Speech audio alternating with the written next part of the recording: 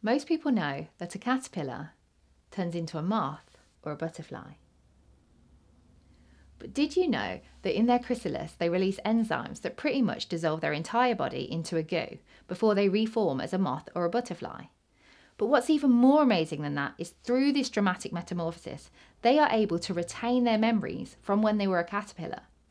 Researchers at Georgetown University trained tobacco hornworm caterpillars to avoid the odour of ethyl acetate by pairing it with a mild shock.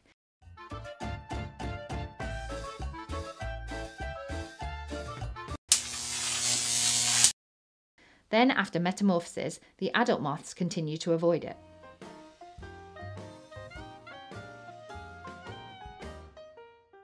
So it seems that whilst most of the caterpillar's cells break down in the chrysalis during their transformation from larva to adult, it is now agreed that certain parts of the brain remain intact.